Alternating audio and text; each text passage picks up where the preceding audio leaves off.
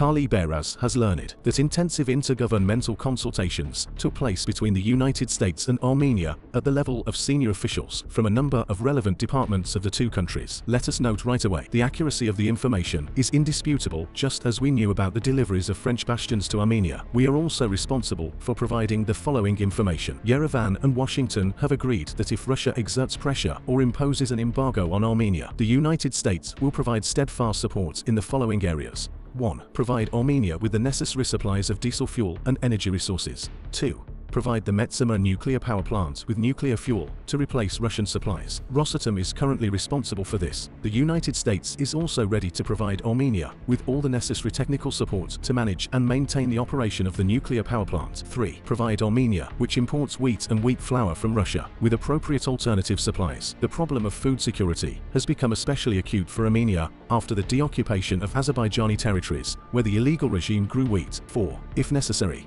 Armenian internet providers will be provided with an American satellite. 5. The United States is ready to take on a possible foreign currency deficit in Armenia should Russia start sanctioning Armenia. 6. The Armenian armed forces will be provided with the necessary military equipment, uniforms and weapons, and the country's security agencies, including the police, will receive the necessary technical support. From our understanding, the Americans would never give such an offer to a member of the Russia-led blocs out of the blue. One can only guess what steps Armenia will take in return: a complete withdrawal of Russian troops from its territory, termination of the Collective Security Treaty Organization and Eurasian Economic Commission memberships, or all of the above in one package. Another question is how, when, and what will the Kremlin's response be? So far, Moscow, apart from individual verbal attacks against Pashinyan and broadcasts on state channels, haven't taken any significant action, although the necessary tools are available. The economic growth, which Pashinyan's team is proud of, is built on financial flows and Russian raw materials. It remains to be seen how long the Kremlin will tolerate open betrayal and the whims of Armenia.